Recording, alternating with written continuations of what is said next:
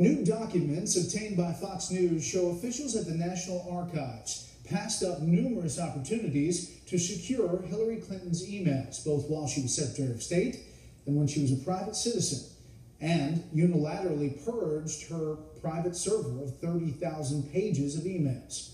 Chief Washington correspondent James Rosen reports.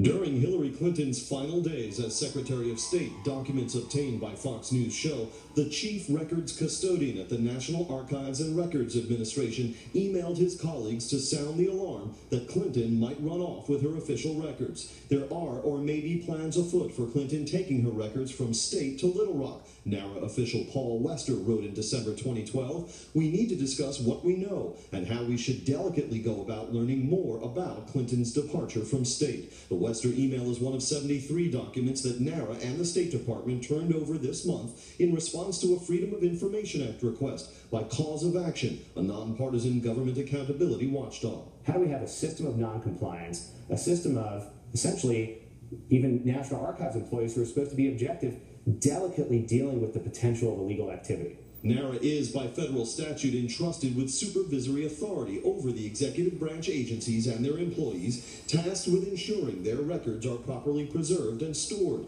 But the documents show NARA officers exercising precious little oversight over Hillary Clinton. In late 2009, NARA archivist David Langbart wrote to his colleague Michael Kurtz about the issue they were observing with the preservation of, quote, high-level memos generated within S/ES. That's the Office of the Secretary of State within the department's executive secretariat. It now appears that they will be establishing their own record-keeping system, Langbart noted.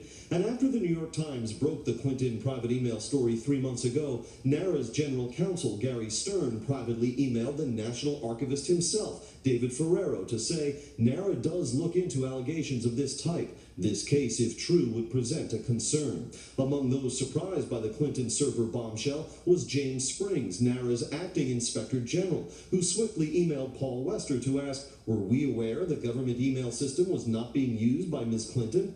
Wester forwarded the email to 7 other NARA colleagues, saying only, "I will talk to James." I remain mystified by the fact that the use of a private email account apparently went either unnoticed or unremarked upon during a 4-year tenure in office of the former secretary. Simply put, where was everyone?